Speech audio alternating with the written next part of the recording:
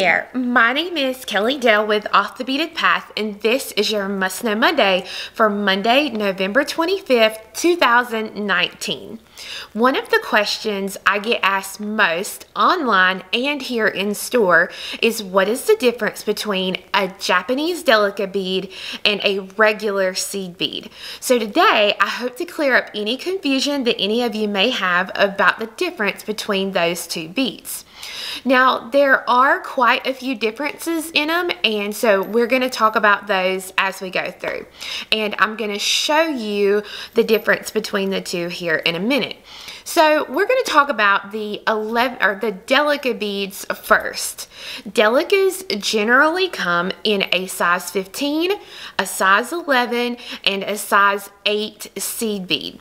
So 15 being smaller, 11 being a little bigger, and an 8 being one of their bigger size of Delicas. They are made in Japan by the Miyuki company, and they are a perfect shaped cylinder bead. So the bead itself has thinner walls to it with a larger size hole to be able to do several thread passes through the bead. A Delica bead is great for brick stitch, peyote stitch, like right now all the rage are 3D stars, anything that you want to have a nice uniform look and show a really good pattern. Size 11 Delicas is what you're going to use. Now a lot of people get confused about size 11 Delicas because even though a lot of Delicas will have the same DB number, and a DB number stands for Delica bead, and then it will have a number behind it like DB310. I've been around them so much, I automatically know that DB, Delica bead number 310 is matte black. But somebody else might call it matte midnight or matte jet, or all sorts of crazy names. Even though different companies call their Delica beads different colors, and even different softwares call them different colors, the general consensus is as long as it has the same DB Delica bead number, you are set to go. There are quite a few kits that we make up that one company, when I actually use the software and put it in, it may call like burnt sienna. It may call it, like opaque, shiny, silver, burnt chimney or something. But as long as they have the same DB numbers, you are good to go. Now, your size 8s Delica beads will have the same DB numbers, but I think they are DBL is what the number out on that. I'd have to double check because I can't remember right offhand.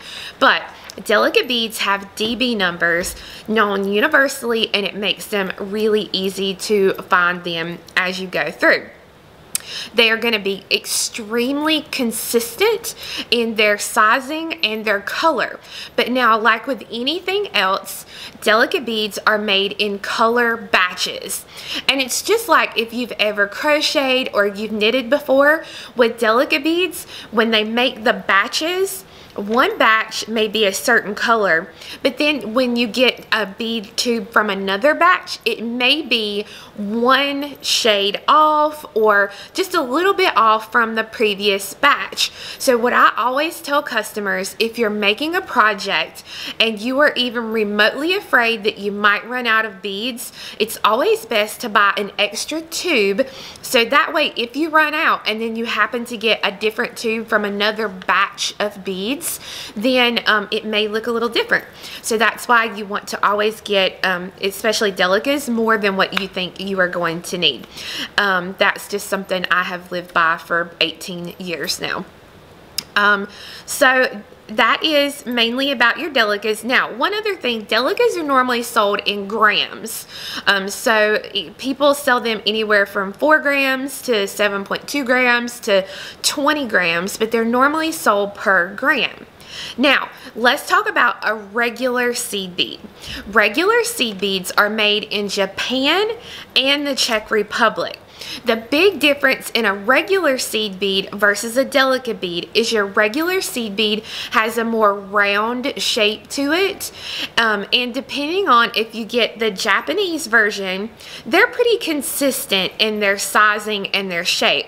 The Czech version of a seed bead, they are very inconsistent as to their size and shape. So you have to be really careful when you work with them, because they can make your designs kind of come out a little bit wonky if you get not a great brand of the Czech ones. They normally come in a size 11, or I'm sorry, a 15, an 11, an 8, a 6, and they go up from there. So they make these in lots of different sizes and shapes. They are the most commonly used seed bead in the bead weaving world, just because they are so readily available. You can pretty much go to any big box store and buy seed beads. Now, the quality is not going to be good as what you would get from a bead store or a reputable online retailer, but you know, we all do what we have to do. A regular seed bead is normally sold by the gram or by a hank. Now, a hank usually has 8 to 14 strands of beads in it, and they are normally from 8 to 20 inches long per strand. The strands are really, really nice if you're trying to do quick changeover from the string to your working thread. So that's why a lot of people like the hanks. Now let's go ahead and let me actually show you the Delica bead and the round bead so you can see the difference in the shape and their size. Okay, so let's take a look at our regular seed beads versus our Delica beads. So this is a size 15, a size 11, and a size 8 in a Japanese regular Miyuki seed bead. Okay, and again, I'm going to put them here so you can see them. This was the 15, the 11, and the 8 there, so you can see the size difference on the 3 beads. Now you see with a regular size 11 seed bead, we have that nice round shape to the bead. And these are pretty consistent. These are the Japanese 11-0 regular Miyuki seed beads. Now Miyuki also makes the Delica bead, which are these 2 beads right here. This is an 11 and this is a size 8 Delica bead. Now you can see here there is quite a large size difference between the 11 and the 8. I always recommend, especially people wanting to learn to do peyote stitch, that they use the size 8 to learn peyote stitch, because they are bigger and they lock together really, really well. Now you can see the difference here between your regular size 8 seed bead and a size 8 Delica. You see with the Delica here, you get the nice cylinder shape, and here with the regular seed bead, you get that round shape. Now I want to put them on the beads on their sides so you can see a little bit better here.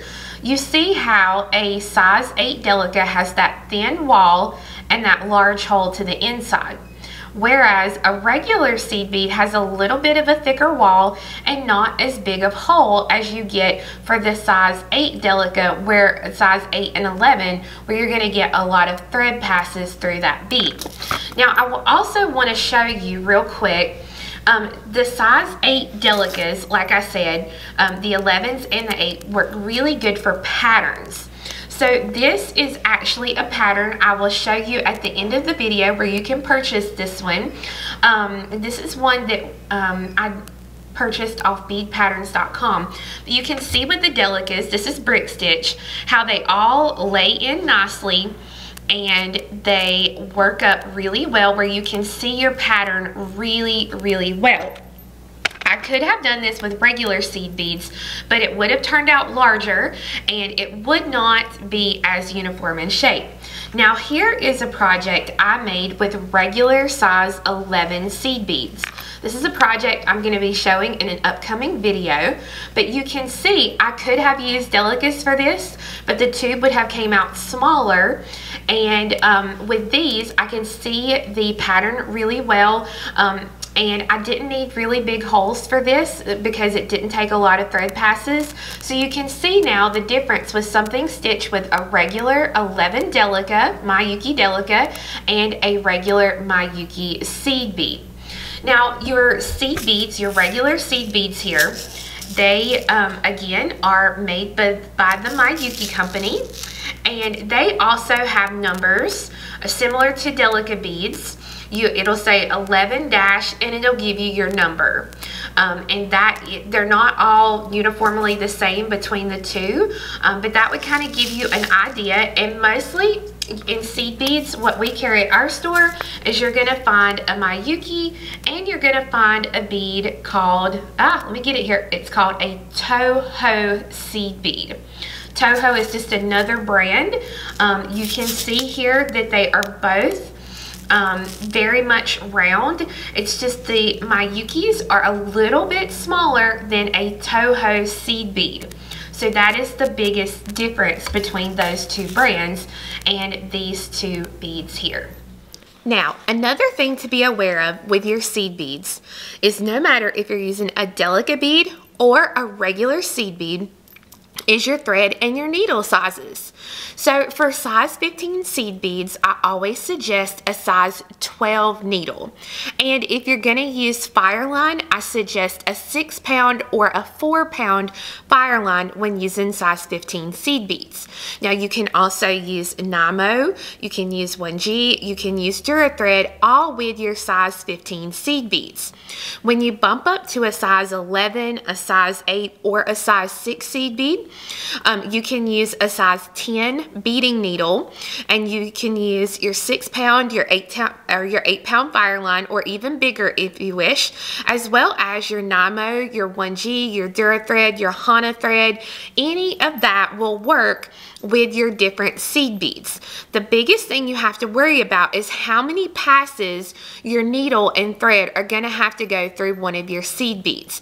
If you're going to have to go through a bead several times with your needle or your thread, either one, you'll want to make sure to use a thinner needle, so probably a size 12, and a thinner thread, like a 6-pound or a 4-pound, or either your Nymo, your Hana, your Eslon, whatever you choose to use. So I hope that you learned now the difference between a Delica bead and a regular seed bead, and that you are more confident in choosing between the two. Now I wanted to let you know the pattern that I followed for that ornament that I showed you is this pattern here. Let me get in on it there. There we go. And I found this pattern at beadpatterns.com. Now there's a little slash. Let me see if I can get it on here for you. Let's see. There we go. And that's where you can get the pattern for the brick stitch earrings. And she also has a great peyote stitch bracelet that goes along with that pattern. And she also has lots of different color variations. If you are pretty advanced in your brick stitching skills, then this would be a really good one to do, because there's a lot of larger increases and decreases in this specific project. So I also wanted to let you guys know today all the way through November the 30th of 2019, so this coming Saturday if you're watching the video in real time, we have a sale going on our website. You can use the coupon code GIVING, G-I-V-I-N-G, and you'll receive 25% off your total purchase. Now please understand, it's first come first served, no rain checks will be given, and you can use that coupon again to GIVING, G-I-V-I-N-G, through November 30th, 2019 to get that 25% off discount on everything on our website. So guys, thank you so much for watching, and we'll see you again next time. Bye-bye.